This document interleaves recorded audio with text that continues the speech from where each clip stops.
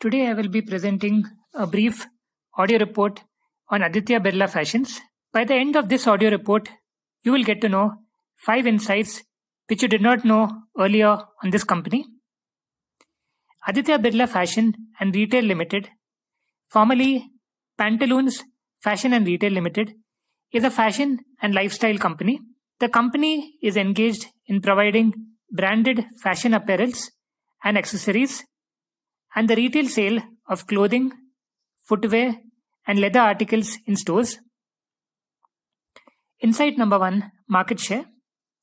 Coming to market share, Aditya Birla Fashion commands 10% market share in retail chain segments. Insight number 2, revenue mix.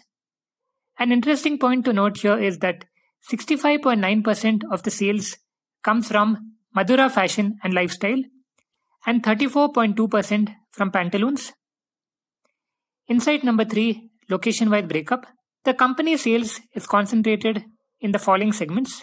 97.6% of the sales comes from India and balance 2.4% from the rest of the world. Insight number 4, operating profit breakup. The company's breakup of net profit is as follows. 59.4% of the net profit is contributed from Madura Fashion and Lifestyle, and balance 40.6% of the net profits is derived from Pantaloons. Insight number 5, sales growth and profit growth. The company has had a remarkable sales growth and profit growth in the recent 4 quarters. Net sales has jumped to rupees 3,075 crores in the September quarter, registering an impressive sales growth of 49.66% year-on-year. Also, net profits have touched rupees 37.69 crore in the September quarter, registering a remarkable 586.52% growth year-on-year. Prior to this, the company was making huge losses in the last 3 years. The company has made losses in the year 2020, 2021 and 2022. So the company has undergone a huge turnaround and is reporting good net profits in the recent 4 quarters. Also, ROE has been negative in the last 3 years. However, the company has a positive free cash flow in the last 5 years, and this is a very healthy sign. Pledge and debt. The company has 0 pledge. So in a bear market, there will be no panic selling by both FIs and DIs in this stock. The company has a low debt to equity ratio of 0.45 times.